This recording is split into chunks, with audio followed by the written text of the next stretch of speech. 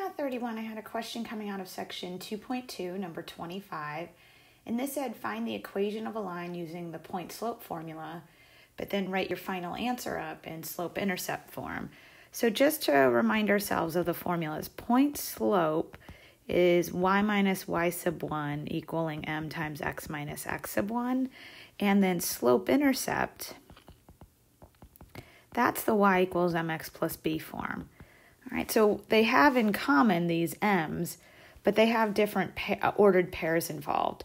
And what I mean by this, the ordered pair in point slope is x sub 1, y sub 1. It's any point. And the point involved in this one is specifically the y-intercept. So if we take a look at what was given to us, it said the y-intercept was 2, and the other point was 4, negative 1. So if I hear that the y-intercept is 2, that means that the ordered pair I'm looking at is 0, 2. All right, now the other ordered pair they gave me was 4, negative 1. And if I want to use point slope, well, I have the points, right? I actually have 2 points here. That's fine. But what I don't have and what I need the slope. So in order to find the slope between these 2 points, I'm going to use the slope formula. And that's where you see me taking the difference in the x's here, the difference in the y's, in ratio to the difference in the x's. So I used the slope formula, which was m equaling y sub 2 minus y sub 1 over x sub 2 minus x sub 1, and I plugged these points in to that formula. And it doesn't matter what you call x1 and y1 and x2 and y2 as long as you're consistent. So then what I'm going with is here is my slope, right?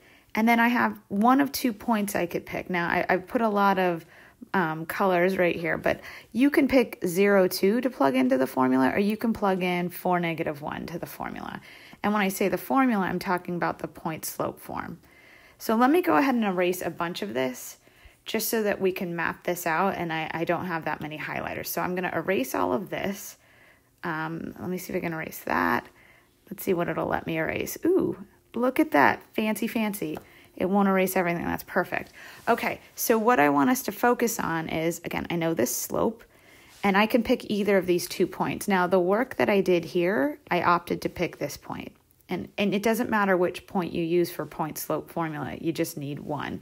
All right, so let's take a look. I have my slope. Actually, let me put it in yellow there. Here's my slope, right? And there is my slope, which is why you see me subbing that in for that position in that formula, right? I subbed in negative 3/4 for my m.